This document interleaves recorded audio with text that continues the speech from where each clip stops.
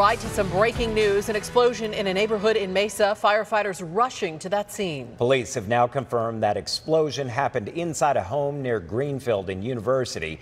Our Marissa Sarbach has been on scene getting the latest information for us. Marissa.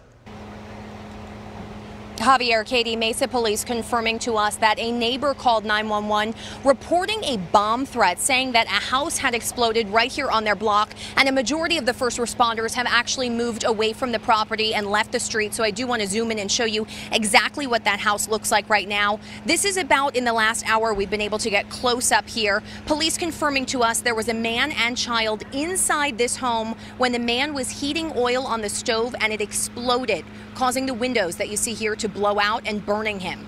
Mesa PD says the man has severe burns on his torso and he was taken to the Maricopa County burn unit. His condition is currently unknown. We are told the child is okay and does not appear injured. Now, we spoke with a next door neighbor who wasn't home at the time, but he got a call from another neighbor telling him about the fire and that loud explosion. He says he immediately rushed home to this.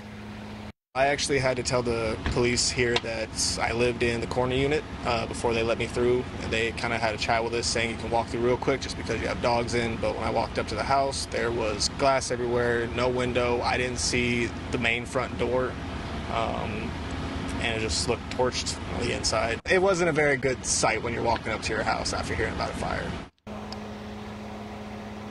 Mesa Police and Mesa Fire both continue to investigate this. So, of course, we'll bring you the latest on that, as well as any updates on the condition of the man who was burned here tonight. Reporting live, Marissa Sarbach, ABC 15, Arizona.